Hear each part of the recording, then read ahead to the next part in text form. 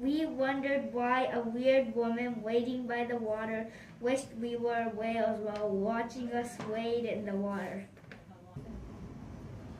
Creepy Chris secretly keeps cricket crackers and crispy cockroaches in his kitchen closet. Shelley wishes she hadn't shown her sharp shears to her shear-shy sheep.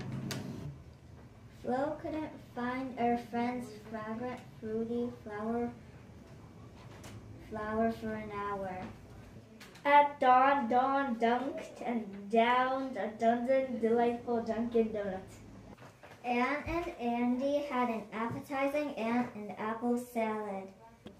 Powerful Pat pushed a pretty perfect pineapple to her peculiar pink and purple pet porcupine.